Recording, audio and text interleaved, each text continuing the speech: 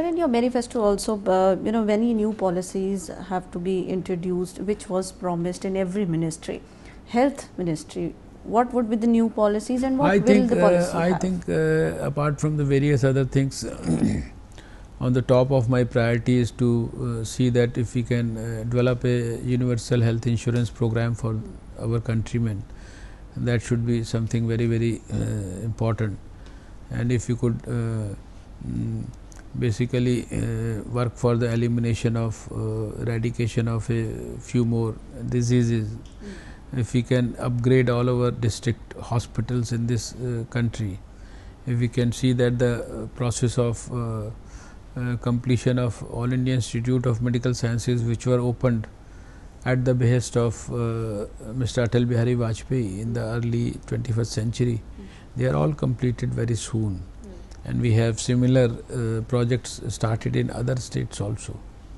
Sir, medical education is also a very key area to be concerned of.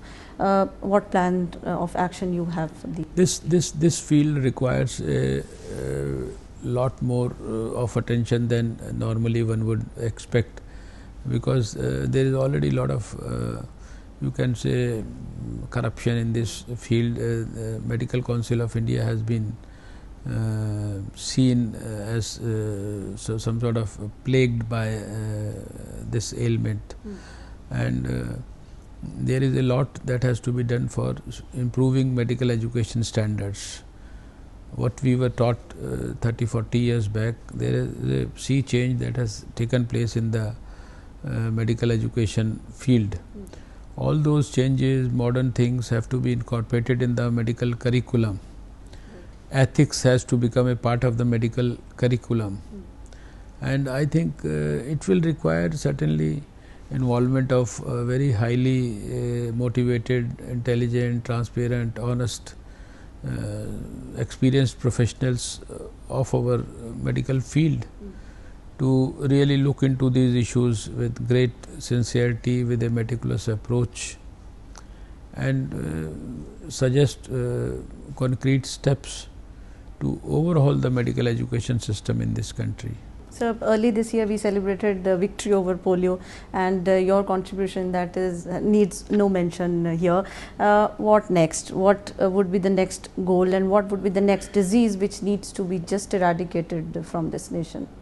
I think immediately, if I say that maybe in 1-2 years, if we can really concentrate and focus, we could start working on measles, we could start working on leprosy, we could work for filaria, we should do something big for malaria, we should see that no case of tuberculosis remains untreated. He should have easy and free access to the anti-tubercular drugs and all the essential medicines which can take care of the 95% of the routine illnesses. They should be available in adequate quantities at our health facilities, and even poor people should have access to them. So, there is a need for a essential drug policy program. All those things have to be reviewed, strengthened. We have to get into the National Health Mission into its depth, what we have achieved till now. Because 2 years of the 12th 5-year plan, I have reviewed, nothing much has happened on the urban side of the National Health Mission. And on the rural side also, we find that the ASHA volunteers, which are the backbone of the program, they have a lot of serious problems. So they have to be addressed. They have to be basically motivated to be able to deliver.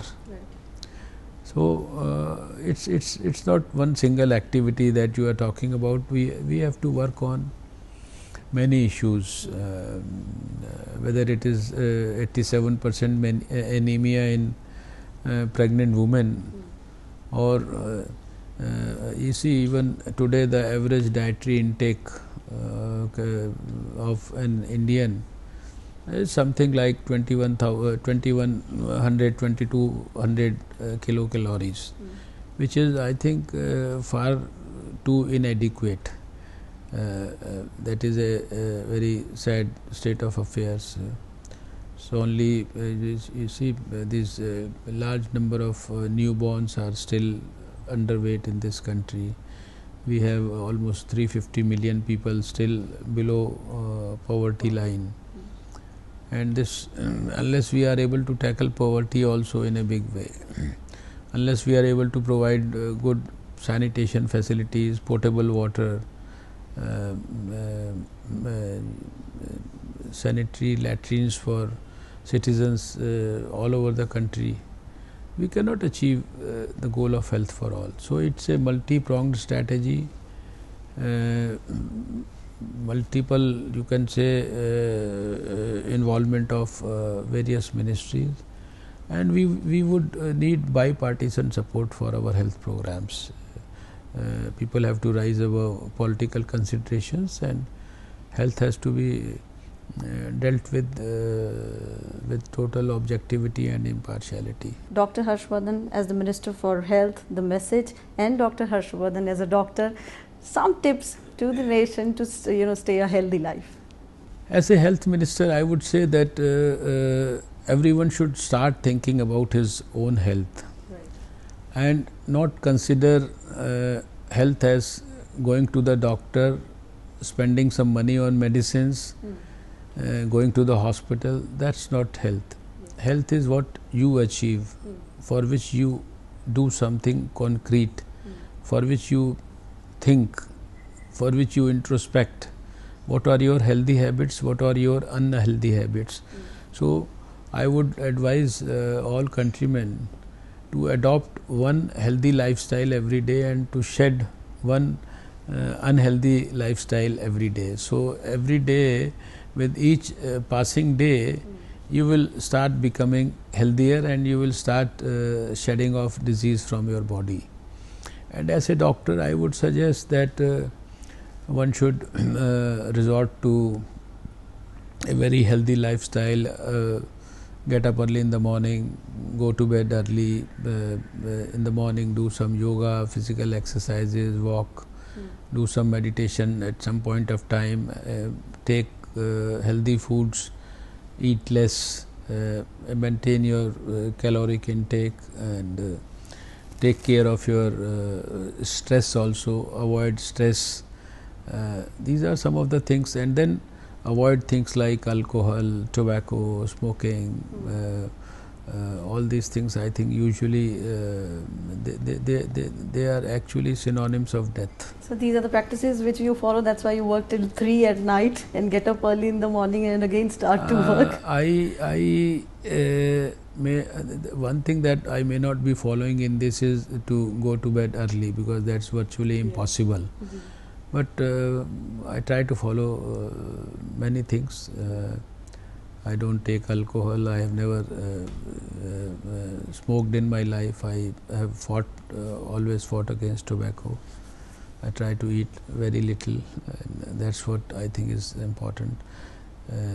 Try to eat healthy food. Right, sir. On that very positive note, thank you so much for speaking to us. Welcome. Thank you, sir. Welcome.